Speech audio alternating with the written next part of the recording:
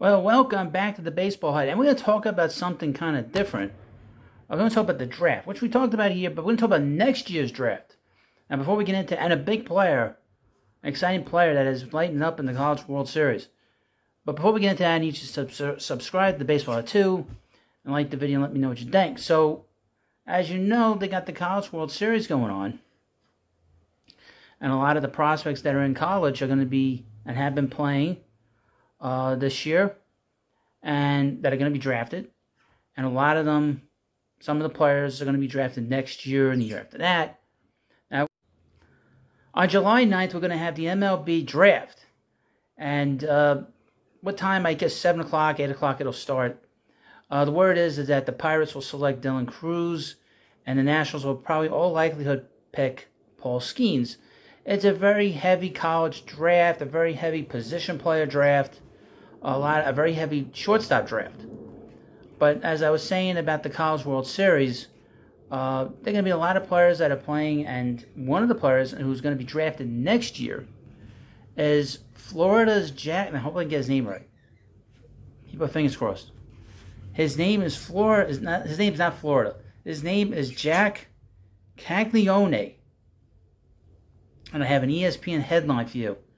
Florida's Jack Caglione. Best Shohei Ohtani impression coming in at Men's College World Series.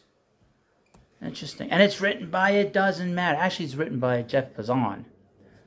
Jack Caglione was a freshman in high school in 2018 when Shohei Ohtani arrived in Major League Baseball.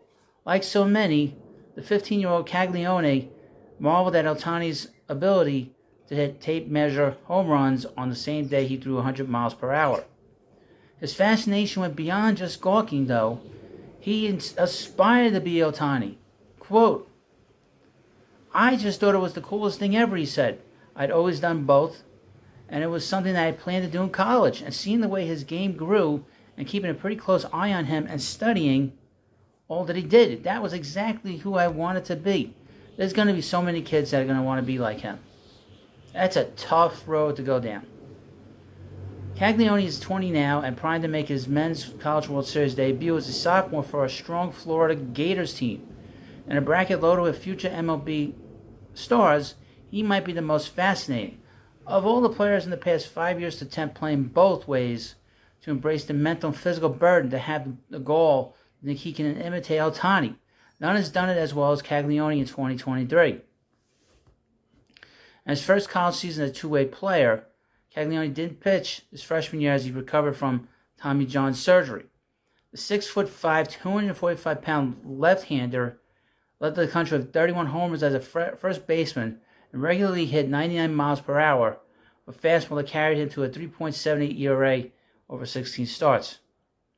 While college baseball is populated with far more two-way players than pro ball, almost all of them leave behind such aspirations, eventually focusing on whichever position will best set them up to play professional ball.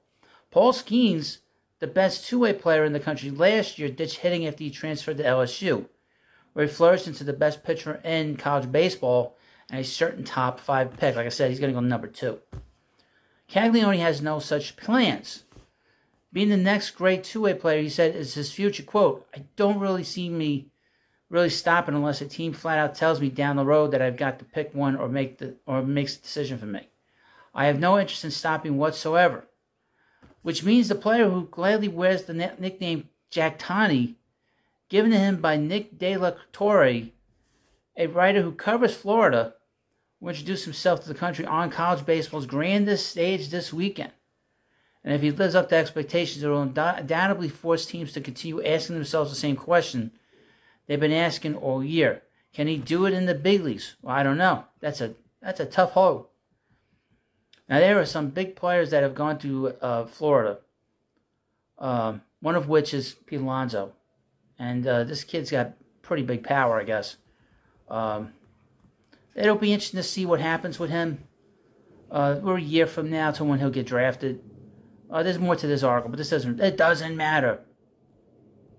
You're going to see more players like this. You're going to see more players coming from in the States. You're going to see other players coming from Japan that want to aspire to be. This guy makes you want to, like, You take notice of Ohtani. You take notice of him because he's so great. And because he's so great, you can't help. You always want to be around greatness. And greatness is what makes people want to do better, want to do more. And clearly this young man wants to do more with his career. He just doesn't want to be a good player. He wants to be a player that's remembered. Ohtani's always going to be remembered. Even if he's not in the Hall of Fame, he's always going to be remembered. People are going to remember him as the legendary, iconic Shohei Ohtani.